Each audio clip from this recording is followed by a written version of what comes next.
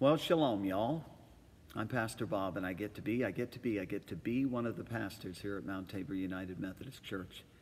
If you're watching on January 31st, it's my birthday, and you have granted me the grandest of birthday presents by allowing me to worship our Lord alongside you. That's a present I never want to stop unwrapping.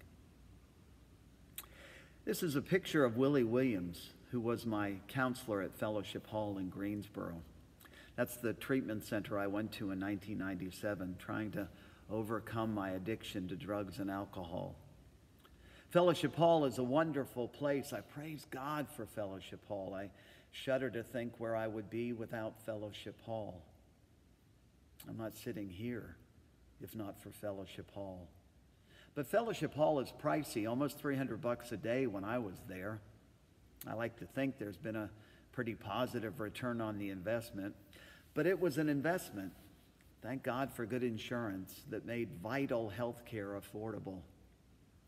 We should do more of that. Just saying.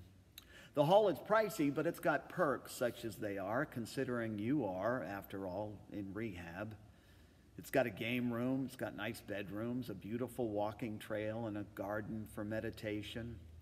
The food's wonderful, though institutional. The hall's got bling. It also has a stellar workout room with machines and free weights and treadmills and ellipticals. It's not Planet Fitness, but it ain't bad. I really love the workout room and spent most of what free time I had during my time at the hall working out. After far too many years of lethargy and being slovenly in the midst of my using, I was ready to get swole. I was ready to get pumped. I was ready to get buff. I was ready to get yoked. Working out was going to be part of the plan for me. Don't get in the way of my plan. I admit that I'm still like that to an extent. Working out is very important to me. My friend Beth, the executive director of a wonderful initiative called My Brother Legion, aimed at advocating for the homeless community, she once told me that I had picked up a different leash. It's kind of harsh, but also quite honest. Working out is very important to me. Anyway, I really like the workout room at the hall. And if you didn't know where to find me at any particular time, it was a particularly good place to start. So when I went there on a Tuesday morning in January of 1997 to see that it was closed for painting and would be off limits for the next 3 days, I didn't go ballistic, but I was pretty miffed. I voiced my concern to just about anyone unfortunate enough to be within earshot. Nurses, cooks, counselors, servers, custodians, the CEO. Didn't they know this was part of the plan to get swole and pumped and buff and yoked, This was part of the plan. Don't mess with my plan. In the midst of my fussing, I got a message that Willie wanted to see me as soon as possible, so I made a beeline for his office, the better for me to tell him about how the workout room had been taken from me, and my plan to get swole and pumped and buff and yoked was being violated. Someone was messing with my leash. I knocked on the door. Willie invited me in, and I stood before him boldly prepared with my manifesto of mistreatment. He heard me out for about 15 seconds and then gave me the look. Willie could kill you with that look. Willie could school you with that look. And it didn't matter how swole or pumped or buff or yoked or bold you were. Willie had the look. He told me to sit down, and then he laid it out for me. Look, he said, I wish I could hold $1 for every time I've heard about you and the workout room in the last 2 days. I get that you like to work out. I get that it's part of getting better for you. I get all that. And then he proceeded to produce a picture of Herschel Walker, who played college football for the University of Georgia, winning the Heisman Trophy, and then Pro Bowl for the Cowboys and the Eagles and the Vikings and the Giants. Talk about swole and pumped and buff and yoked. He's considered one of the game's greatest players. Anyway, Willie showed me his picture and said, do you know what this guy does for workouts? I said no, and Willie said he does the 2 ups, sit-ups and push-ups. He doesn't lift weights. He doesn't need a weight room. He works with what God gave him. You want to argue with these results? Again, I said no, and then Willie said, you've lost your focus. You don't even know how close you are to disaster. You keep this up, and I give you 2 days before you walk out of here and get drunk again. You're making it all about you, and you've taken your eye off the prize. Now get out of here and go think about what I'm telling you. It was kind of harsh, but it was also quite honest.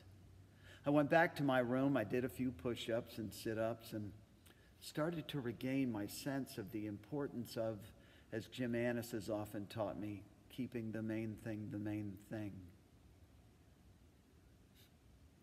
Jesus said that no one can serve two masters. For you will hate one and love the other. You will be devoted to one and despise the other. James, the brother of Jesus, said that if you want to be a friend of the world, you make yourself an enemy of God. Bob Dylan sang that it may be the devil or it may be the Lord, but you're going to have to serve somebody. Our human condition is usually one of friendship with the world, its stuff, its trappings, its entrapments. That can lead to warfare, both internal and external. What if we chose friendship with God instead, drawing near to him as he draws near to us, offering a kinship that is deeper, stronger, and more satisfying than anything else? It's the main thing. We're in week number 4 of our worship series based on the book of James. In week 1, Pastor Mark spoke of endurance and patience as hallmarks of our faith.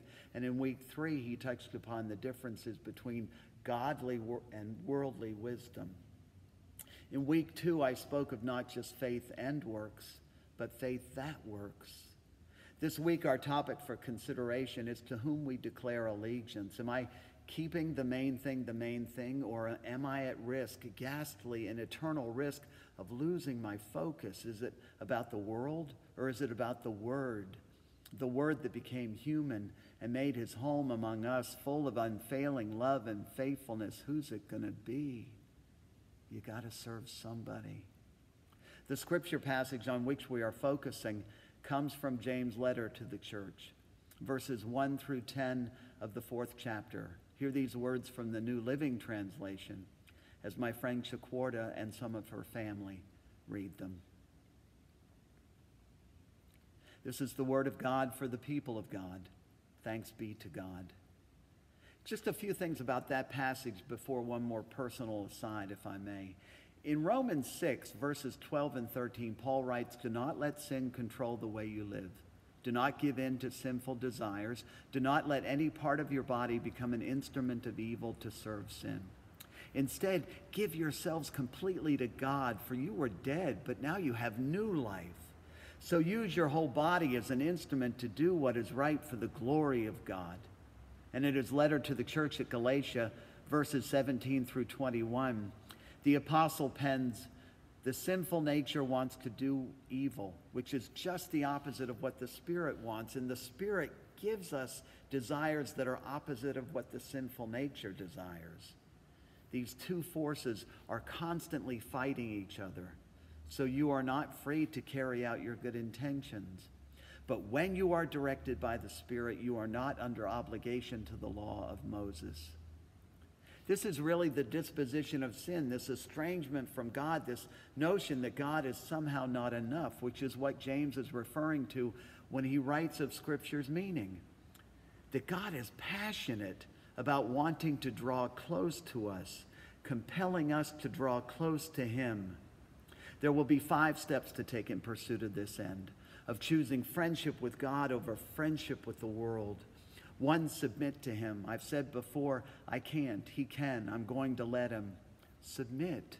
2, resist the devil. Jesus said that all the world's riches would never, ever mend a fractured soul.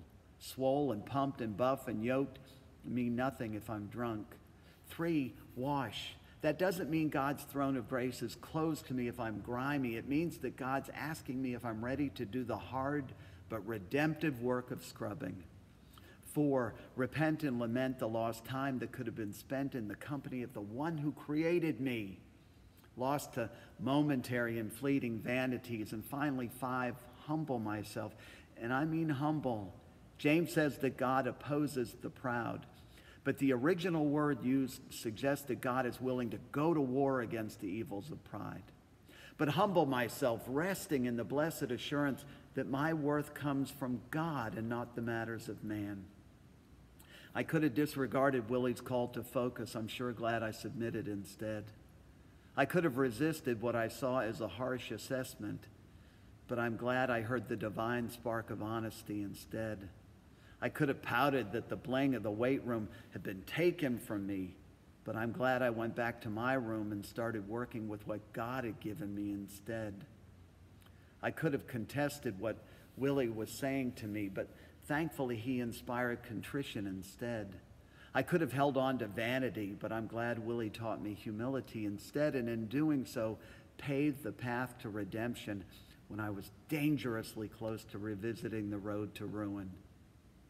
Before I close, there's a reason why I asked Chakorda and some of her family to read scripture for us this week. I first met her last October when she had left me a voicemail asking if the church could help her get some Christmas gifts for her family.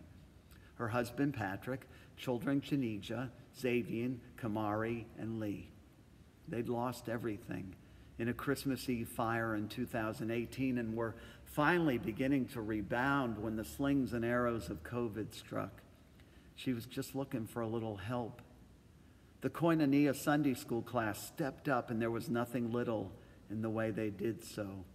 They tended to the family's Christmas list, and in doing so showed me what Christmas is supposed to be all about. I'm still in awe. Chakorda came by the office, and I was able to give her the gift that the class had given to me. We talked for a moment or two, and then we both had to be on our way. I headed back to the office and turned to wave just as I got to the covered walkway. Chakorda was just sitting there, head firmly bowed and eyes firmly closed. It seemed best to leave her be. A few moments later, she sent me a text that read, "Please send my thanks. I'm so speechless right now. I could not just pull off. I had to have a moment of praise. I can't wait to see the faces of my babies. I'm just excited and blessed." I replied that a moment of praise was my new favorite line. There are two very cool realities that arise from this story. One, the Koinonia class would be just fine without you knowing what they did for a family in need this past Christmas. To a person, they told me the blessing of being able to bless was keeping the main thing the main thing. Two, Chakorda literally was not going to move one bit without stopping to give all glory to God, from whom all blessings flow. Talk about keeping the main thing the main thing. I'm not stopping the presses by declaring the quarrels and fights among us. I'm not stopping the presses by declaring that too often I have made a friend of the world and an enemy of God, serving my will and not yielding in all humility to his. I think James is ultimately telling us that in God's economy, the way up is down, that the lowest get lifted up, that the humble are worthy of the most honor. To the world, it doesn't make any sense, but to the Word that became human and made his home among us, full of unfailing love and faithfulness, it makes more than sense. It's the main thing. We got to serve somebody. Who's it going to be? What are we going to do about it? Let's pray. Dear Lord, thank you so much for the witness of your works and the witness of your words. Thank you, Father, that you show us the way. You show us the way and draw us close to you because you want to draw close to us. So keep us close, Father. May we declare our allegiance to you and not to the world, for we know that it is in you and from you all good and true blessings flow. We got to serve somebody. Show us the way to serve you. I pray all of this in your mighty name. Amen.